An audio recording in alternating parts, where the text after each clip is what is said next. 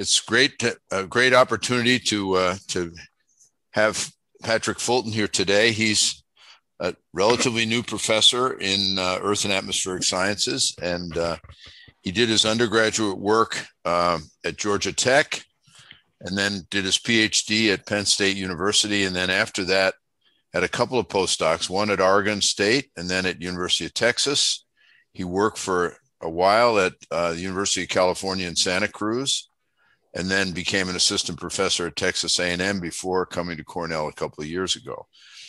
And his research interests are related to hydrologic and thermal processes within fault zones, and how these processes either control fault slip behavior or provide insightful signatures within faulted rocks, and the use of different types of diagnostics, whether they're in boreholes or laboratory measurements. He's highly connected to both field and laboratory work. And what I have really appreciated, because we do some cross-disciplinary work, is that Professor Fulton has also become very interested in the Earth source heat program and is involved a lot with the thermal hydraulic aspects, as well as reservoir characterization, subsurface characterization. And it's just great to have a young faculty member with a lot of intellectual horsepower and new techniques to bring into this field. And I'm sure he'll share some of that with you today. So I'm going to turn it over to you. Please put your questions either in the chat box, raise your hand, and we'll get to this at the end, okay? Great, thanks, Jeff. Thanks for the introduction, and thanks everyone for inviting me to give a talk here in systems engineering. So as Jeff mentioned, I am kind of an expert. My expertise is related to fluid flow, heat transport, and geomechanics, which is essentially kind of stress and strain deformation within rocks. And so a lot of what I'm interested in relates to earthquake mechanics, but it also relates to characterization of the subsurface, which has a lot of applications to geothermal energy or other kind of resource development in the subsurface. So all these little red dots on the map here are observatories that I work with. A lot of them I've designed, other ones working on designing, or have designed new techniques to monitor them. And when I'm talking about observatories, largely what I have developed kind of systems for observing things in the subsurface are in temperature and pressure in the subsurface, time series of pressure and temperature, and developing systems to actually analyze those in data in unique ways to get some information out of them. So kind of, as Jeff mentioned, kind of big questions that I kind of am interested in is understanding the role of heat and fluids in controlling fault slip. So earthquake physics, earthquake hazard, big questions associated with those. Or sometimes thermal and hydrologic processes actually tell us something about, maybe about hazard, not just the physics of what's going on. They may give us some indication of what's going on, or we can use those data to tell us something about the subsurface hydrogeology, flow networks in the subsurface that are useful for both kind of earthquake hazard stuff and kind of applied engineering type systems as well. So why don't I start off with kind of my favorite observatory. This is an observatory that I designed in the Japan Trench. This is Japan, and this is around the location of the magnitude 9 earthquake in 2011, just 10 years ago. And as earth scientists and earthquake physicists a bit, this earthquake was really confounding. It was really strange. It took us all by surprise. No one really expected that a magnitude 9 earthquake could happen here. So this plot here is kind of zoomed in on that place. The star here is the epicenter of that earthquake. And the contours here are showing how much slip occurred during that earthquake. Generally, when we kind of think about earthquakes, especially down at depth, we think the epicenter where the earthquake starts may have the most amount of slip. And then as contours go out, that you would have kind of bullseye, that the amount of slip would decrease as you go further away. And then as you go shallower and shallower to the sea floor, it would die off. And maybe you don't have any kind of breakage or slip at the sea floor, but maybe a little bit of undulation, which creates the tsunami. In this case, that's not what happened. At the epicenter, there was a huge amount of slip, around 30 meters of slip. But then that wasn't the largest amount. The shallow part of it, all the way to the seafloor, slipped 50 to 60 meters during the earthquake.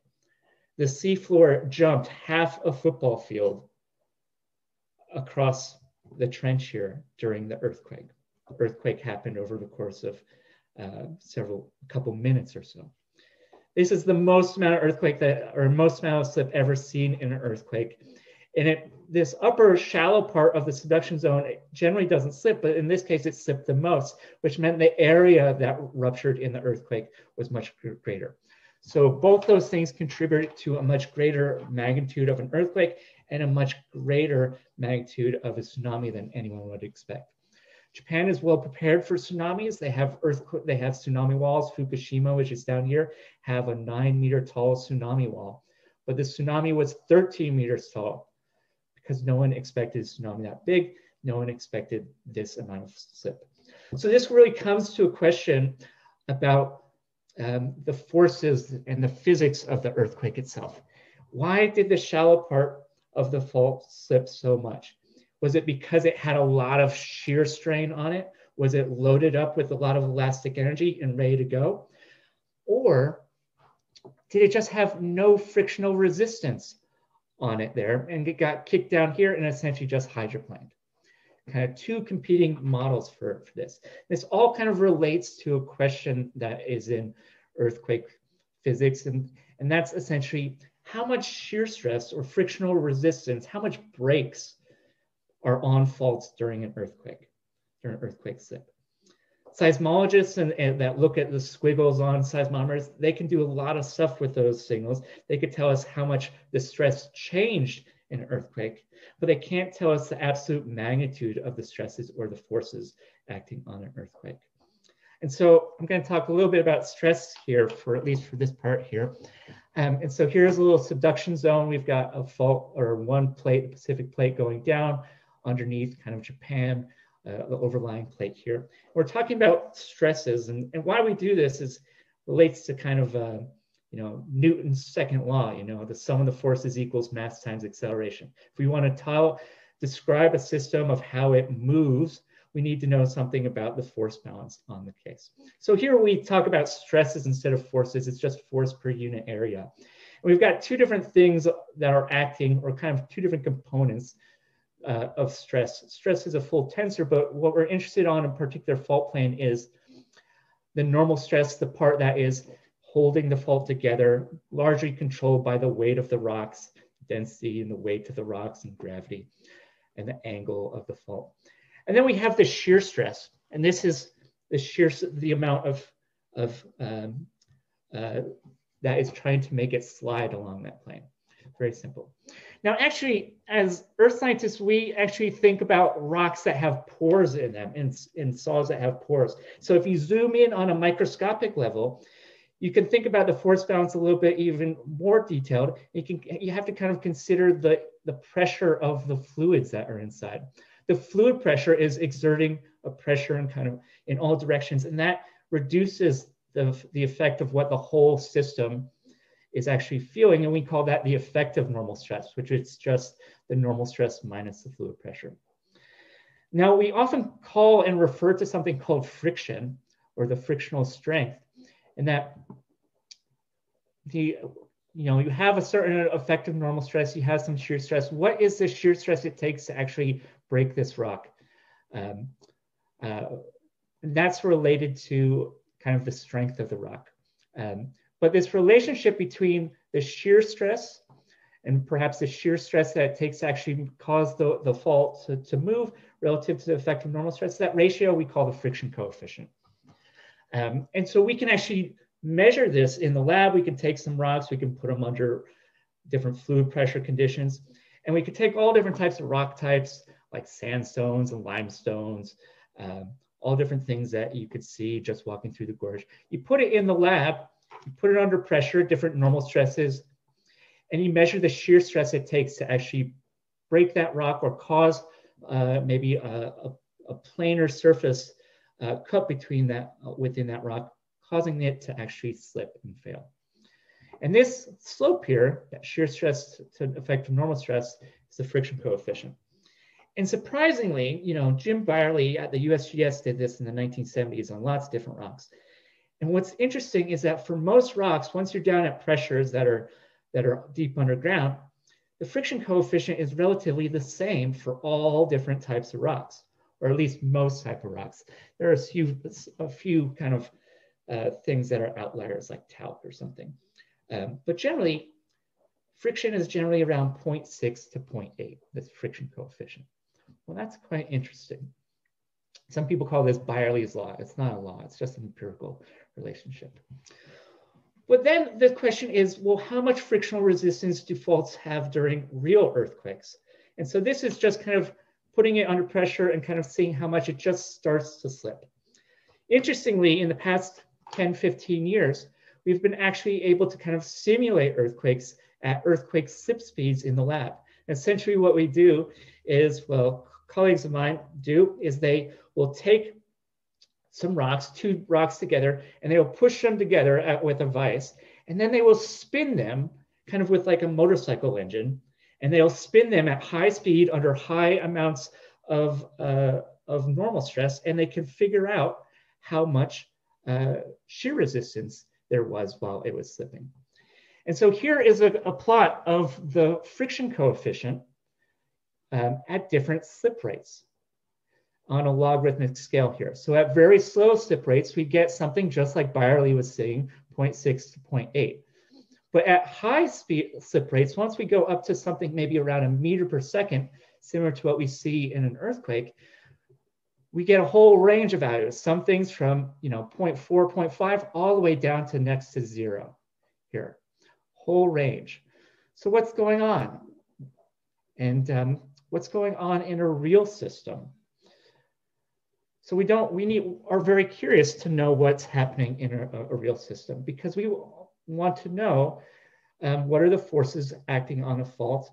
And we also want to know if an earthquake had a certain amount of stress drop that we can resolve from seismometers and seismology. We want to know, is that fault still loaded?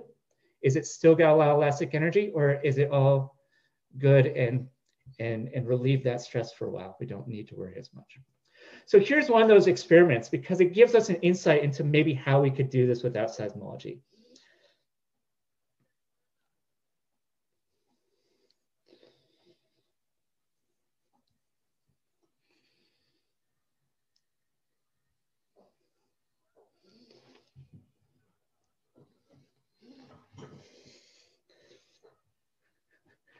So I'm not sure if you could hear the video or the audio to that. He was not saying faster, faster, faster. He was essentially saying in Italian, enough, enough. So as we were shearing, or as this rock was being sheared, it created so much frictional heat that it actually melted the rock.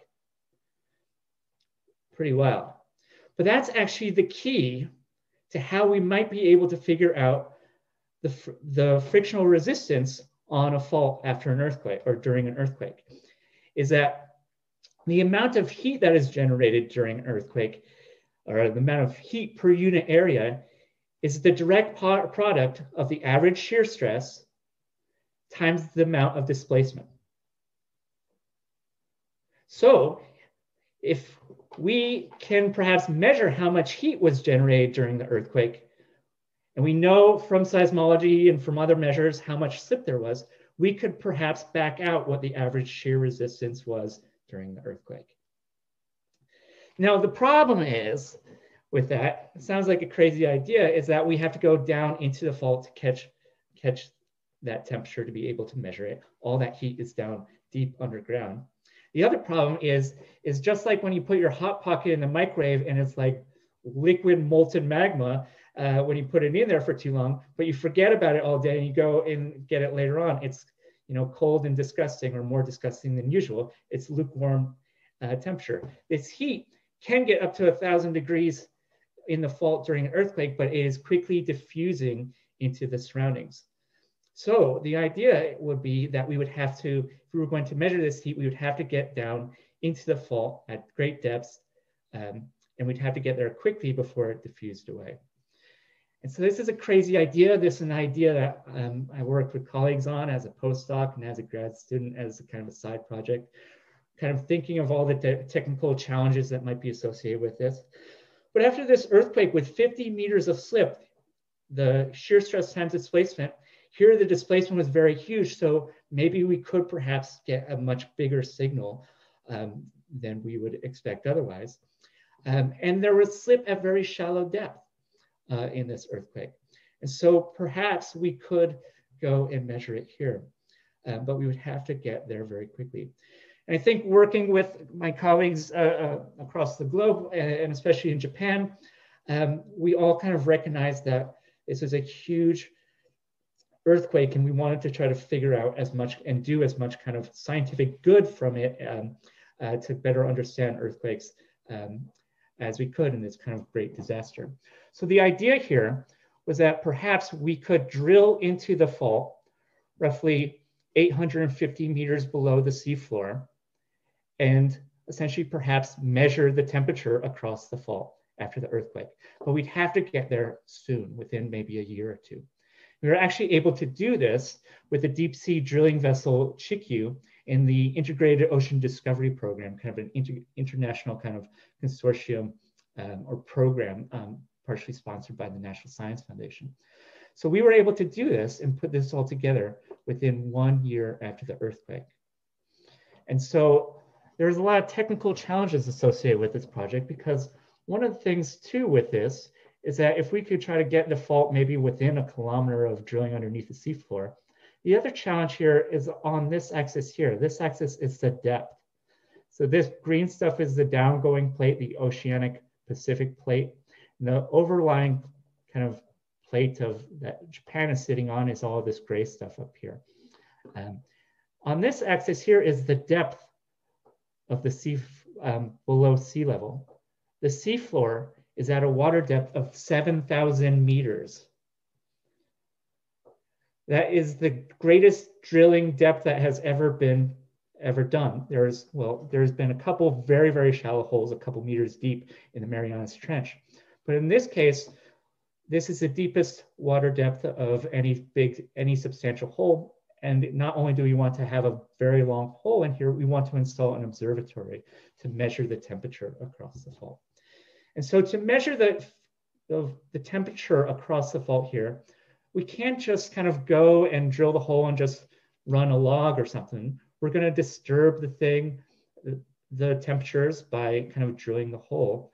We're going to have to design a system that can sit there and re-equilibrate. And we can't go like after work or something with this ship to kind of go down here. This is pretty remote and at the bottom of the seafloor. We're going to need to have some system that can sit there and measure temperature, and measure it to high resolution and high accuracy.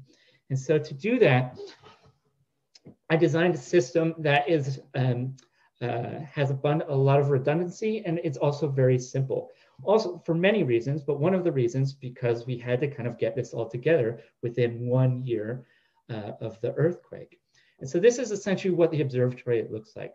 It's in the brown here, we drill a hole across the fault. The fault is around 818 meters below seafloor. We drill the fault down to 850 meters. And then inside of this hole, we install a long, thin tube of 3.5-inch inner diameter. And inside of that tube, we have a line, as the marine technicians will call them, or it's essentially a static climbing rope. And attached to that, I have all of these temperature sensors. And each of these temperature sensors here have their own data logger. And the temperature sensors are remarkable in that they have an accuracy of 1,000th of a degree Celsius. And they have resolution to 10 to the 5th or 10 to the 6th degrees Celsius, but accuracy to 1,000th of a degree Celsius. And they all have their own data logger. So if one kind of frits out, we have redundancy here. And so we've attached them on this rope at close spacing, especially near the fault zone, at about 1.5 meters apart from each other. So we could perhaps measure the temperature at different things, maybe see if we see anomalous temperature near the fault zone. They're all encased in titanium to deal with the extreme pressures down at essentially 8 kilometers underneath of water sitting up above you.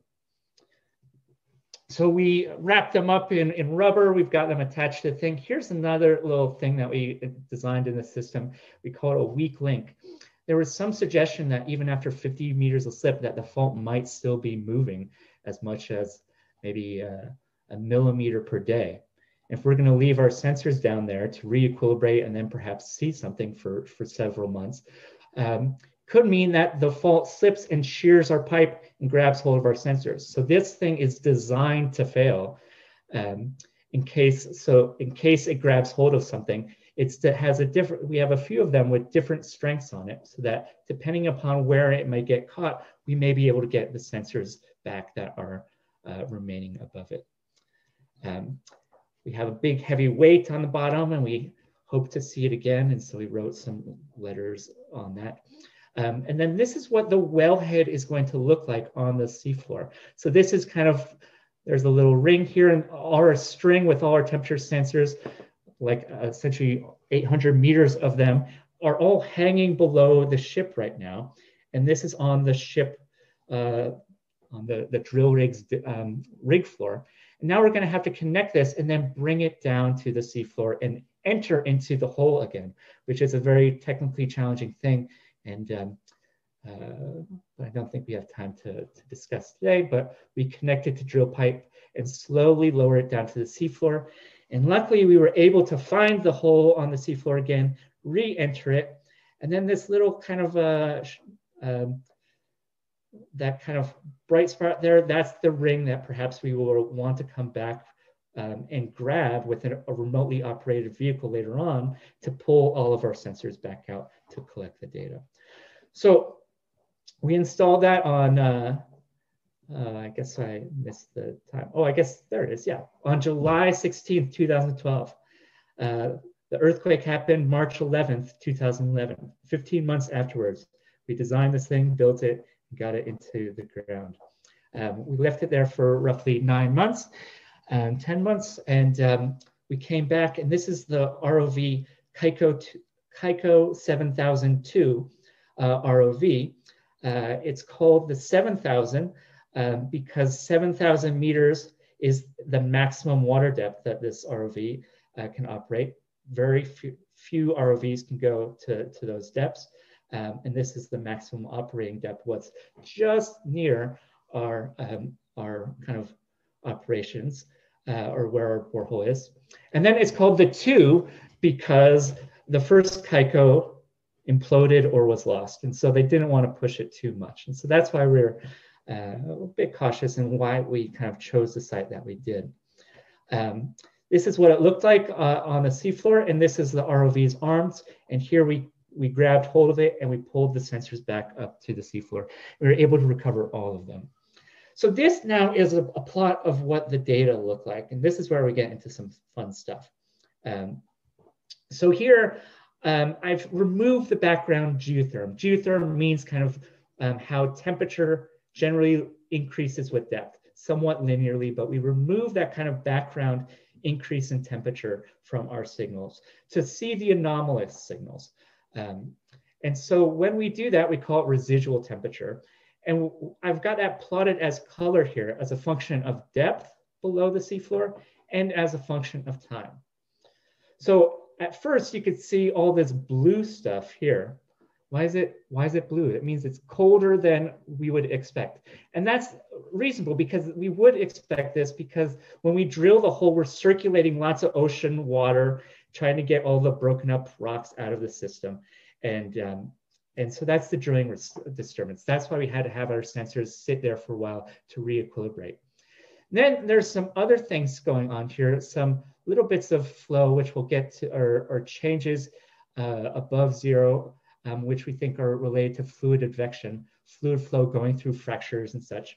But then there's this other big kind of anomalous temperature, and I'll talk about the advection a little bit. But down here, anomalously warm, hot stuff, down at around 820 meters below seafloor. The plate boundary fault from coring and logging and other analysis, we suspect is at 818 meters below seafloor. This down here is what we infer to be the frictional heat signal from the earthquake. So maybe it got up to 1,000 degrees during the earthquake. A year later, what we see is something on the order of about 0.3 degrees Celsius. I didn't tell you about the geothermal. On the seafloor, the temperature on the seafloor is around 3 degrees Celsius. And down here at around 820 meters below seafloor, it's around 25 degrees C. I used to say that that's kind of room temperature, but I live in Ithaca now, and I'm very kind of chilly today, so it's definitely not 25 C. So let's look at this kind of frictional heat signature as well. There's also another little thing here at this kind of dashed line. While we were monitoring in this system, there was an aftershock, a magnitude 7.3 earthquake, not on this fault, but deeper down in the downgoing plate, pretty much directly beneath our site here, magnitude 7.3 earthquake. We can actually see how maybe fluid flow is coming out of a fracture here, and it changed after that earthquake, and now fluid flow is causing infection coming out of this one. But to kind of ignore, or kind of to not complicate things, we're gonna just focus down where the frictional heat signature is at that time before that kind of big earthquake. And so this is the data kind of zoomed in here. And we're going to now kind of create models now for trying to explain this data. And there's kind of three processes that are affecting this data. One is the circulation of all that drilling fluid, which was just water, ocean water, to get all those chips in, all that cold water. We know how much cold water we were circulating, so we know that. The other thing that is affecting the temperature is just the installation of the cold steel pipe with all our sensors in it. But we know the thermal properties of that. We actually know the thermal properties of the rock itself. I painstakingly did hundreds of measurements on core samples from this region. So we know those things as well. The one parameter that we don't, that is affecting us, that we don't have, is how much heat energy was deposited on the fault during the earthquake. And that's what we can essentially play as with a free parameter and do an inversion for. And this is our best fit model here that kind of solves for how much heat energy was deposited on the fault that can explain this kind of signature, allowing for diffusion over time and the recovery of the drilling disturbance and other things. And what we get is 27 megajoules per meter squared, which may not mean anything. Maybe it means more to you than it does to me. But this is the amount of work done by friction on this patch of fault during the earthquake. We said that energy is, or energy per unit area is related to the average shear stress times displacement. And so if we divide by the 50 meters of displacement, we can actually get the average shear stress, which is 0.5 megapascal. And that might depend upon where you are at depth. So we can also know, based on kind of the weight of the rocks or the density of the rocks, something about maybe the normal stress. And so we can actually divide by that and actually get the co-seismic friction coefficient. And what we get is 0.08. Now, Byerly's law was 0.6, 0.8. Here, we're getting a value that is an order of magnitude less. So this can answer the question, was the fault, did it slip 50 meters because it was really strong, had a lot of friction, and was able to build up a lot of elastic strain energy? Probably not. What this is suggesting is that the fault had no breaks. The frictional resistance on the fault was very, very low. The average friction coefficient during slip was almost 0. This is kind of like hydroplaning, so that the fault started down at depth, the rupture was continuing on, and the brakes went off, and it just continued to slip and go unstable. So this is a kind of a big kind of result that is kind of influencing a lot of kind of hazard models and our understanding of kind of the physics of how earthquakes happen, our kind of understanding and kind of leading, guiding questions about whether other subduction zones have this potential to have very low friction coefficient in the shallow part, perhaps much bigger tsunamis than we would expect.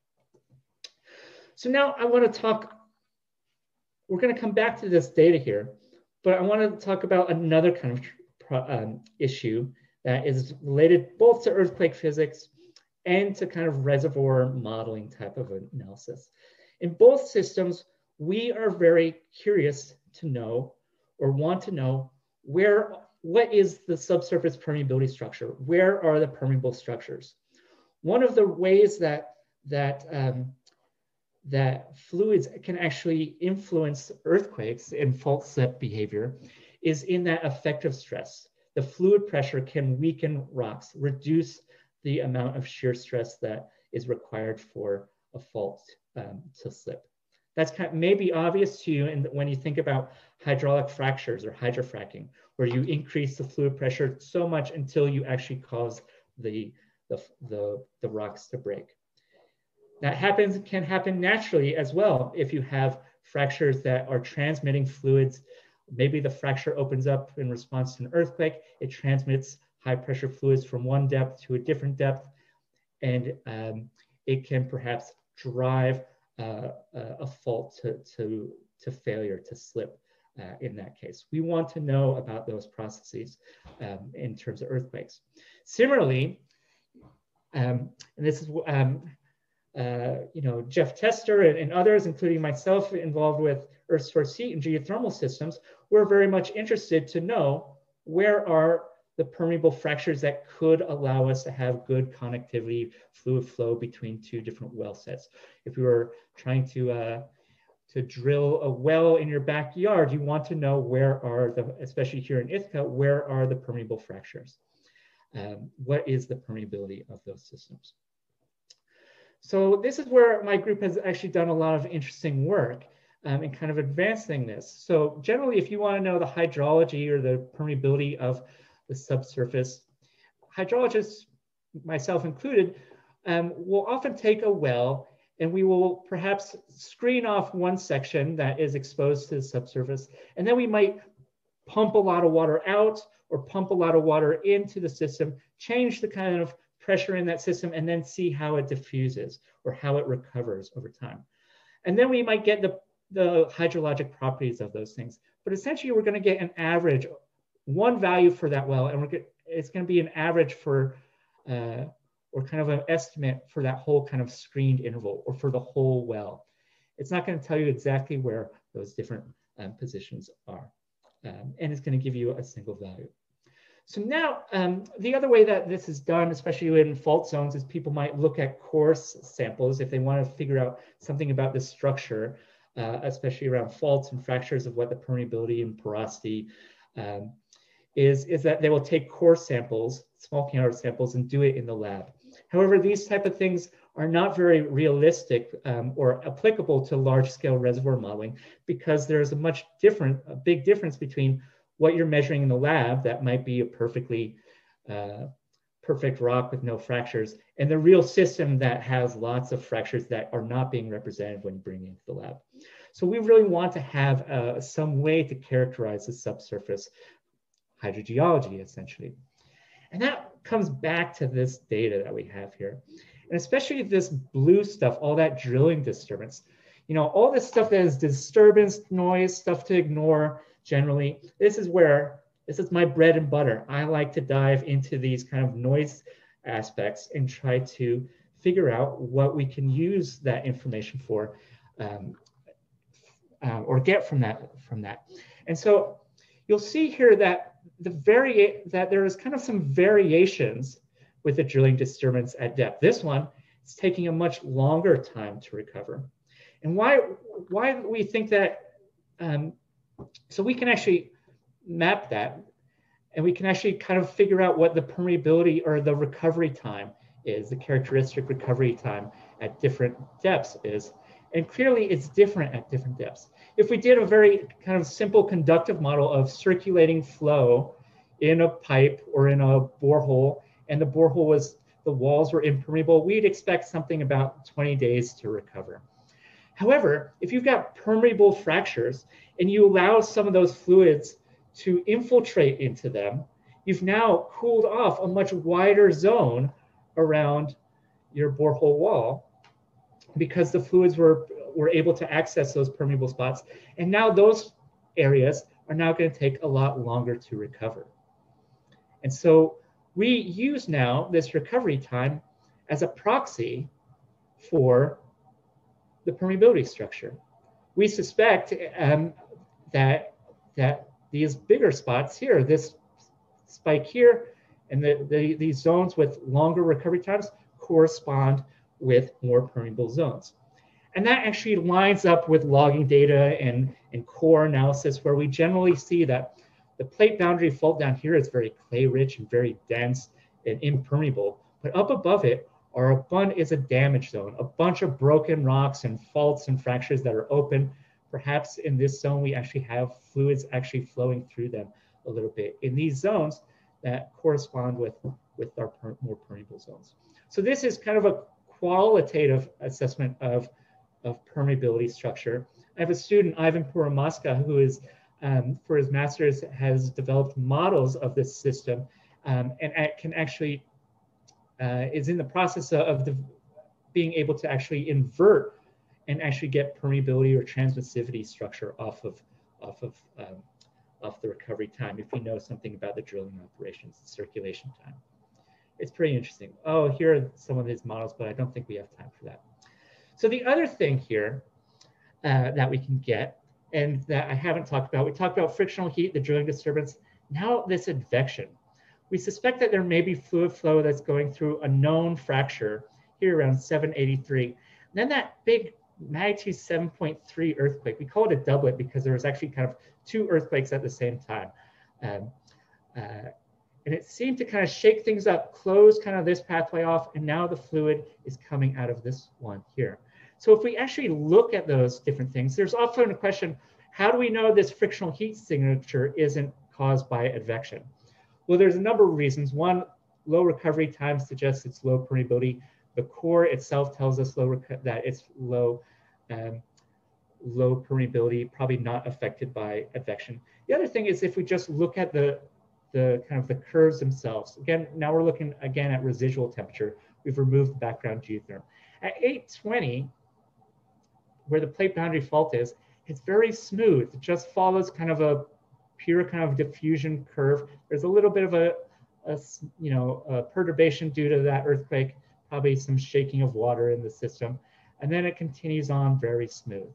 Now these other ones, where we suspected that there was advection going on, we see all this high frequency noise, especially at the times when we think that there is advection going on. So this got me thinking, what is going on with all that high frequency noise? So what I did, what I'll show you in this next plot, is I just did a high pass filter on this data. So I'm just gonna look at the noise levels at these different things, and I'll plot it up. Oh, I forgot. We can actually get some things about the flow rates off of that, but we'll move on. So now we've got a similar plot than what we had before, but now instead of plotting just temperature, residual temperature, we're plotting the high pass filtered data. And so the color is essentially the places that are a little bit higher or lower relative to zero in this high pass filtered data. And then just to kind of show you what the data look like, I've just superimposed one of the like each one of the sensors logs of temperature on each spot. So you could see perhaps here at 775, there's just a little bit of noise. Then that magnitude December 7.3 earthquake happens, and it goes up. It heats up a little bit and then kind of goes back down, kind of follows the thing. Now you'll also see that there's some pretty clear correlated signals here. And you'll see a few little, clearly there's a lot of stuff going on associated with that earthquake. But you'll see some other spots here, like over here, hopefully you can see my cursor. You'll see around maybe 785, you'll see that there's a little bump up in the temperature. And the one below it goes up above it. And then at 792, it looks a little flat, but then down below 792, at 795, it's going down, and all these are going down at the same time. And then there's some other ones that seem kind of correlated over here and some ones over here. So what is going on? This took me some time to think about and wrap my head around, but I think I figured it out. Now what I think is going on is that this is a signal. Whenever we're seeing signals here, this is down deep underground, half a mile underground in a very small diameter borehole. Not much is going on. If we see perturbations, it's probably not frictional heat or anything happening for these kind of short high frequency things. These high frequency things are related to advection, fluid advection. So why do some go up and some go down? What I think is happening, we know there's actually a mapped fracture zone right here at 792. And we think that fluid is coming out of that fracture, and then it's going up and down the borehole walls. And when water comes out and it's at some temperature and it goes up to shallower depths, because temperature increases with depth, when that water comes up and goes to shallower depth, it's going to be warmer than the surroundings. When it goes down to deeper depths, it's going to be colder than the surroundings. And that's what we see in these things here. We think that these are little fluid flow events of flow coming out of these fractures. We can see them at a lot of different places. And so, you know, I can change the gain on these things to try to identify them better or worse and stuff. But instead, I stole a little trick from seismologists. And what I did was I look over here and I see all this little noise on this sensor. And if they're totally unrelated, these sensors they have their own data loggers. They should be totally uncorrelated in terms of noise with the other ones. And so what we did was we just kind of compared the correlation between the noise between different sensors, or the nearest sensor, and just kind of mapped where what the correlation function was. How similar is it to the background? If it's just sitting there, no connection to the other ones, they should be uncorrelated. But if there's fluid advection, we can measure to 1,000th of a degree. So the smallest little fluid movement or advection we could see, and then that fluid advection could affect multiple sensors at the same time.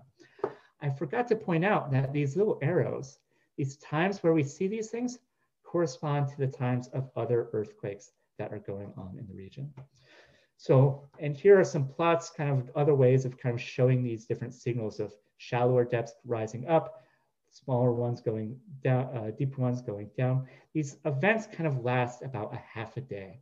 So it's not just a shaking in the course of a few seconds during an earthquake. These are essentially squirts of water. An earthquake happens and it flows out for a half a day. I won't make that sound for a half a day, but so these are kind of prolonged events, transient pulses of vertical fluid advection. So we do that high pass filter, the correlation coefficient, and we map the correlation coefficient. And so this is essentially telling us where in depth and when in time there is fluid advection affecting these signals. And you can see they are pulse-like. They are occurring as squirts that are each lasting about a half a day. And these each kind of correspond to an earthquake.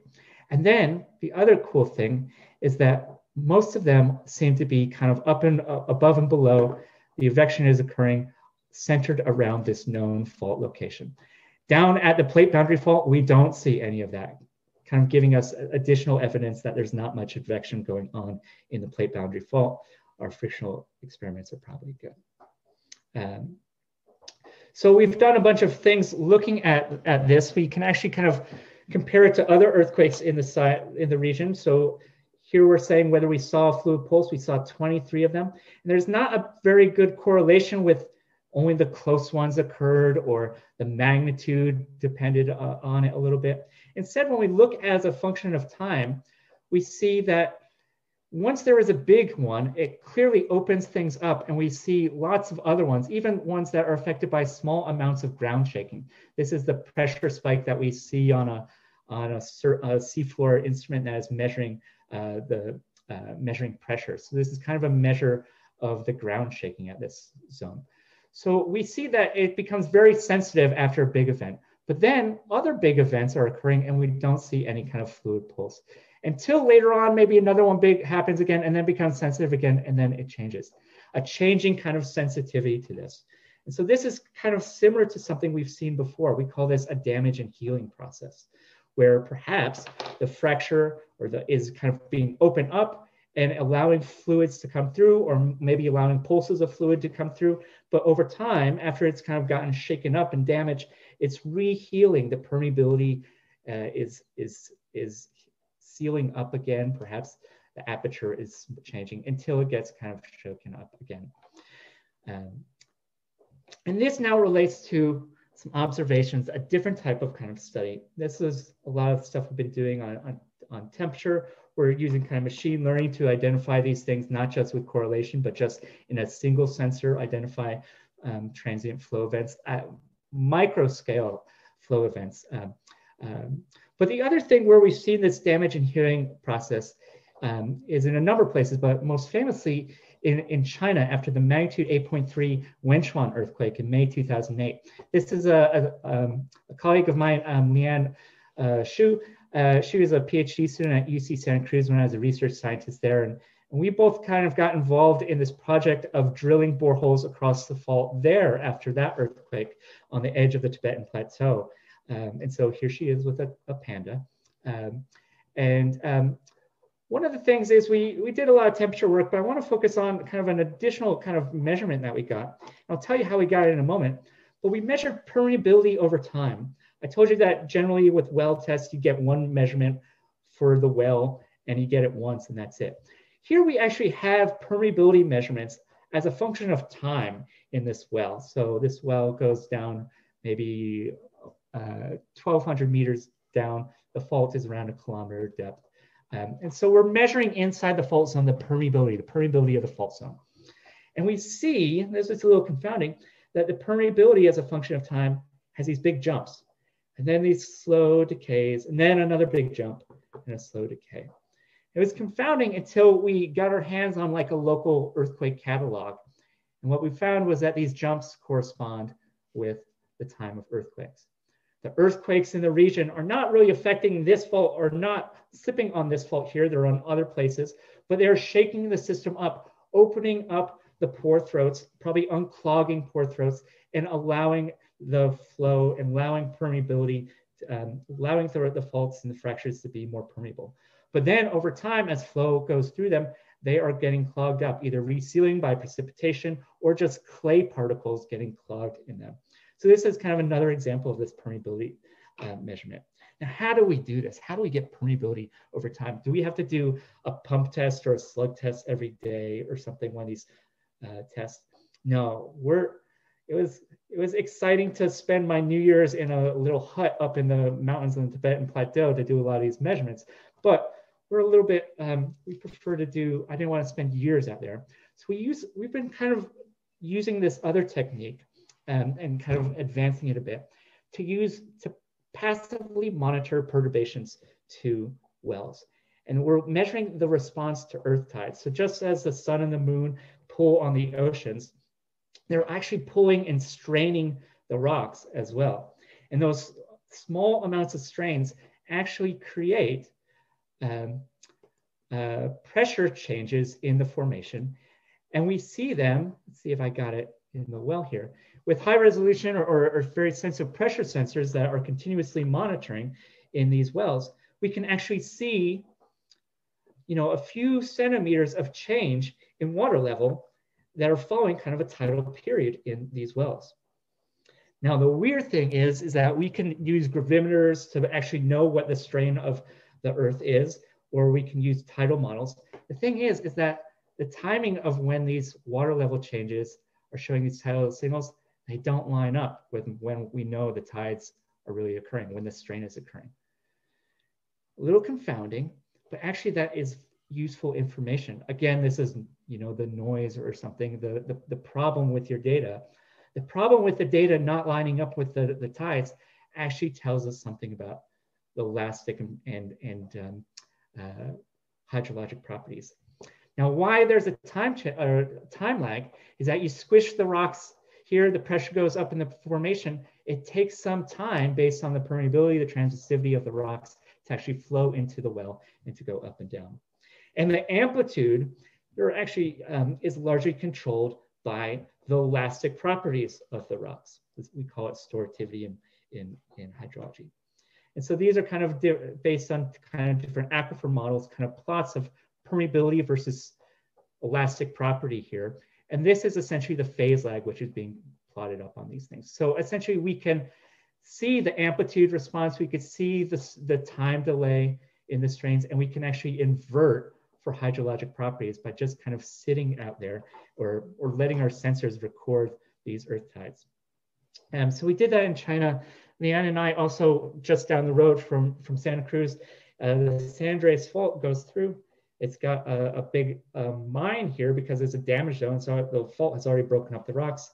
And so there's a quarry here. And so there's a few very small diameter, 2-inch diameter monitoring wells around here.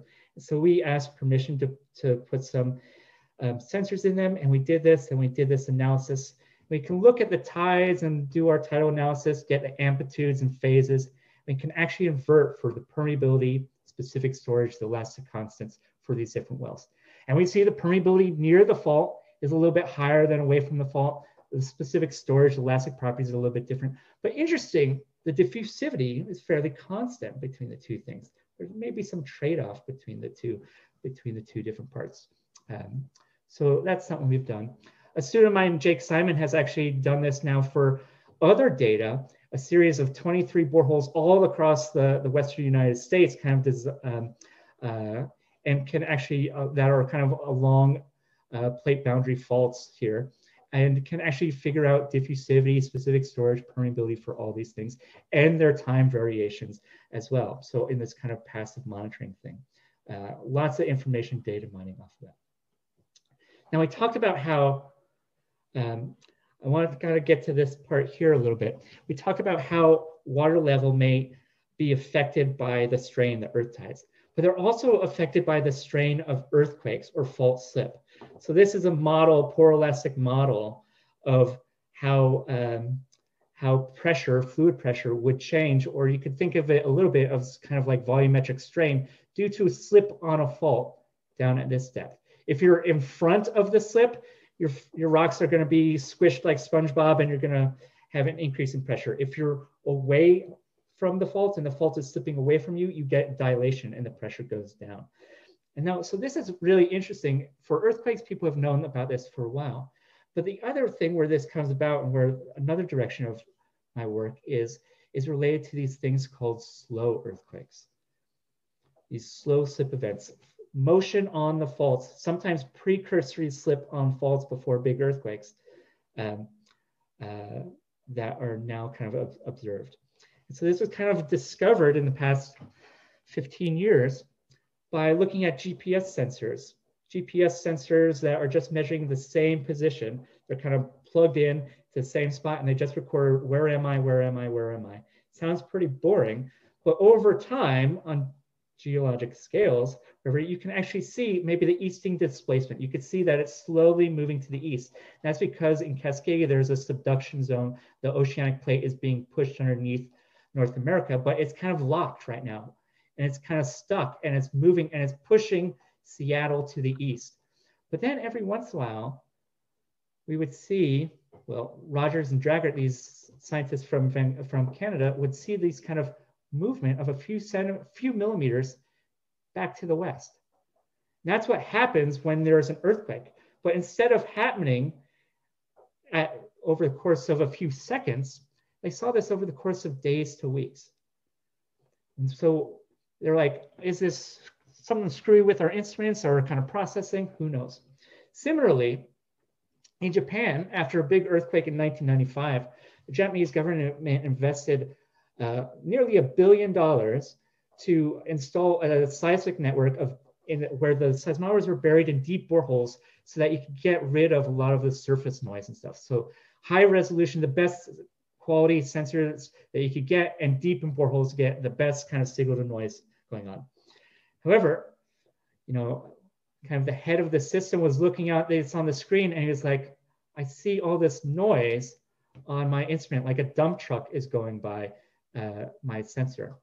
And then he saw it on other ones too. It was correlated. It was like a dump truck was going past all of Ithaca at the same time. And these weren't earthquakes, or you couldn't see a P and S wave on these. This was just kind of background rumbling and noise. This was because it's correlated, we called this tremor, and later was identified to happen on the plate boundary. So we call these episodic tremor and slip things. These correspond, later were determined to happen at the same time. Two indications that the fault is slipping. Little parts of it are starting to go. We're having kind of failure in the system before, or perhaps perhaps could trigger a big earthquake. Sometimes they do, many times they do not. But it's something that we want to know about what is going on. Unfortunately, where most of the stuff is happening in terms of slip is all offshore. Big subduction zones that have magnitude 8 and 9 earthquakes. Most of the plate that is locked and ready to go is all underwater. So we can't put GPS sensors out there. It's really hard to know anything about what's going on. So that's a big challenge. But that's where observatories come into play as well. So here's an observatory from a borehole in Costa Rica where you've kind of got like a well, where we've got like a tube, a screen section at the bottom where we measure fluid pressure. We got a straw up to here where we've got a pressure sensor. We can measure the pressure. And so we're measuring kind of fluid pressure in the fault zone here. And we could see that once we get rid of the tides and stuff, that we would see these step changes that we might be kind of corresponding to maybe a slow silent slip on the fault. We could also measure kind of the flow rate coming through this through some kind of ingenious flow rate detectors on here that also can allow us to get us geochemical sampling. So now, not just having one borehole, having 2 boreholes across the fault zone. This is in Southwest Japan, similar system, taking out the tidal effects and things like that. You're measuring kind of the fluid formation pressure. You can see this one is going down at the same time as the other one is going up.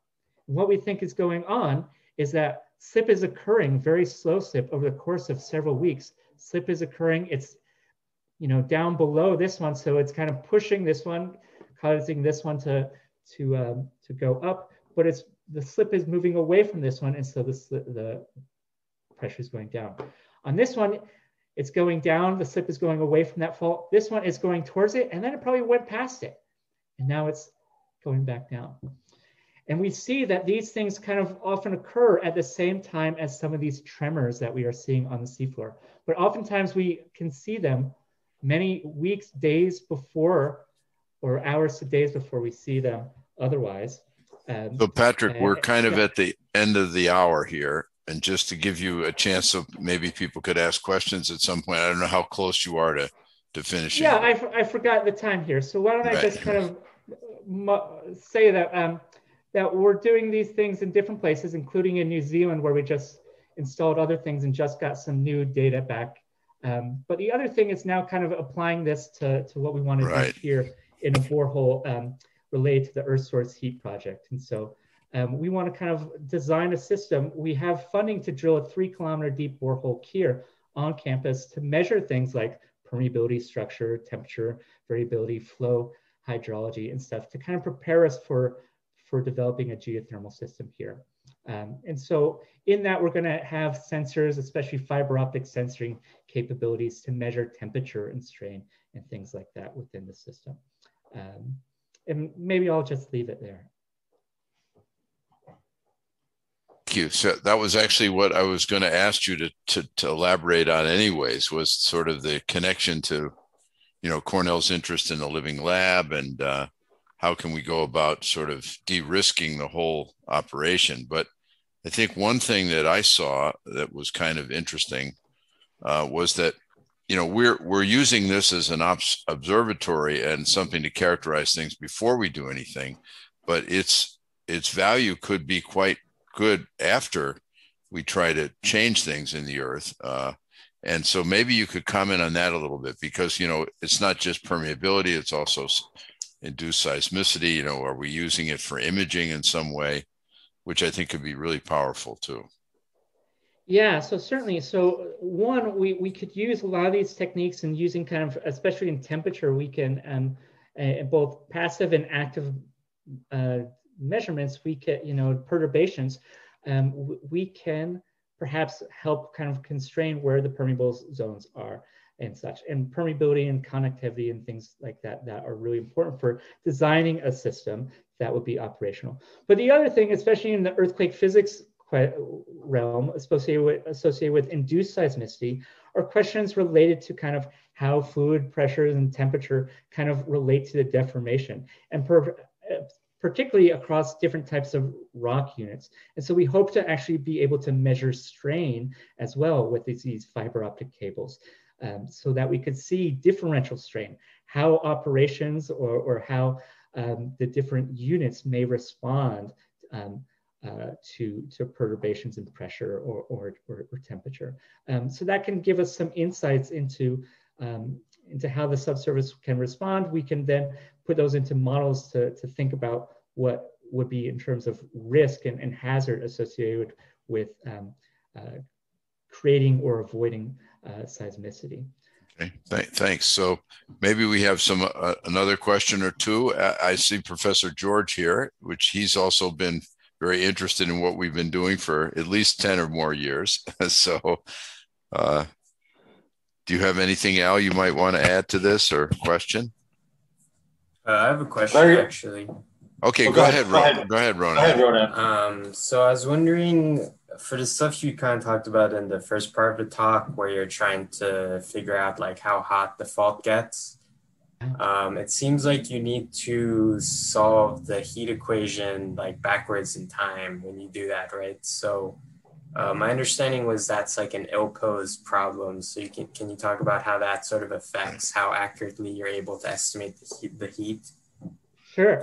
Good question. That's a great question. And so, so maybe I can see if I can jump back. So essentially, and that comes to kind of our inversion. So we're essentially, you're right, we're solving for the heat equation backwards. We're kind of using diffusion and trying to go back to try to figure out how much heat is on there. You asked the question about how hot did it get on the fault itself. That is ill-posed. We don't know. Diffusion kind of smears things out. So what we can constrain is how much total energy was on this thing. We don't know whether all that energy was deposited in a 1 millimeter size fault or a 1 centimeter or a 10 centimeter or a 1 meter size fault. If all that heat was deposited, or in that maybe the slip, all 50 meters happened within a shear zone that was 2 meters wide, that heat is distributed and the peak temperature in the fault may only get up to 100 degrees or something. But if all that slip happens and all that heat is deposited within like a millimeter or a centimeter, well, then the temperature could rise up to 1,000 degrees, but then it very quickly dies off. So this comes to geology to constrain it. So for these models, they are independent of the results are independent of what the size of the fault was or what the peak temperature was. The one thing, regardless of those things we can constrain, is the total heat energy. And that's what we really want to know, because that can then get us to stress and friction coefficient. Okay, I see. I have a related question. So yeah.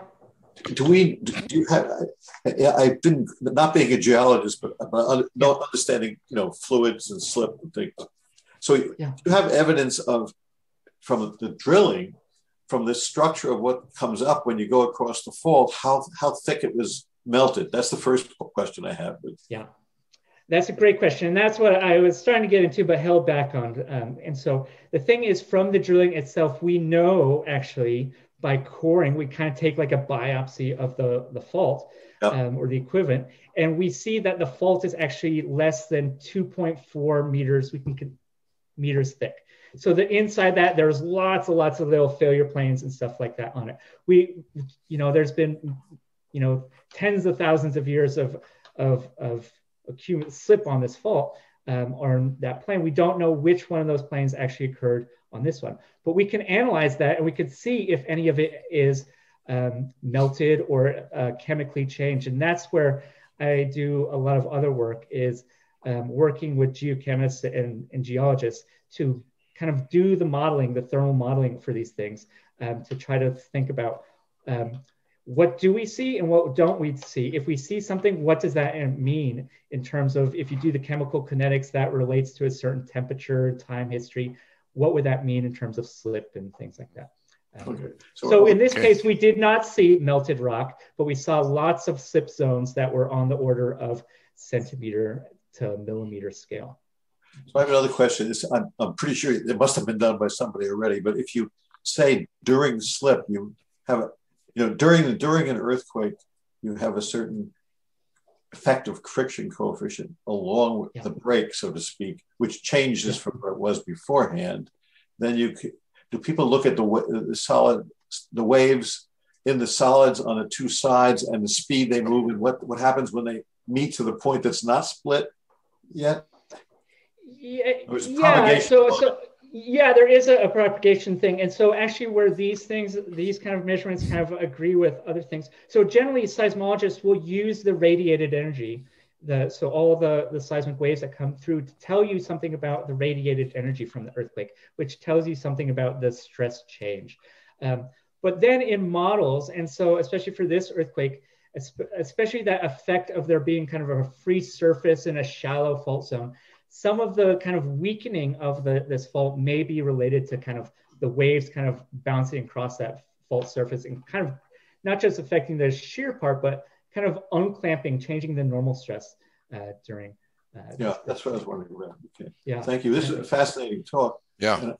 Well, it's going to be an interesting time here at Cornell during the fall, especially when we're installing all this stuff. So you'll get a chance if you have time to certainly see how this fiber optic cable is put in and cemented and the kind of data we get out of it. So it's a great opportunity for us as a university right now. So, and we're glad we have Patrick here to help us with this, right? Yeah, and you have and the fiber optics gives you continuous measurements. Right. Log it and drag it out again. Yeah, that's really great. Yeah, continuous measurements at all different depths and as a function of time. So you build up huge amounts of data. Yeah. So do you multiplex the data on one fiber optic, or are there many of them? Multiple.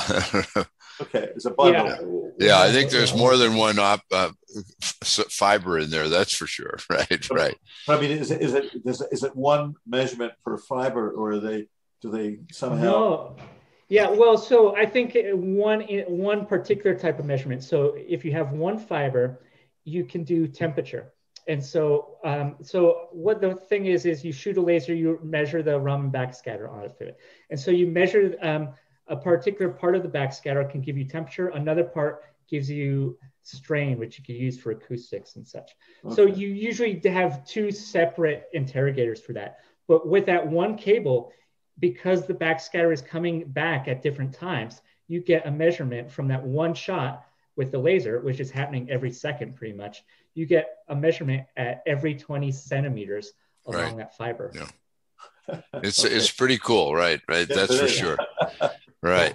Okay. Well, maybe we should. I have to sign off for another meeting. Yeah, maybe we should call it quits for today. But thank you guys for hanging in there, and thanks a lot, Patrick, for doing this. So yeah, thanks for your patience. Sorry for going a little long. There's a lot of stuff you know when you're talking about something you love doing, there's a tendency to show us a lot, and there is a lot. That's a good thing, right? Yeah. Okay. Take care now. We'll see you later. Yeah. Bye-bye. Okay, thanks all.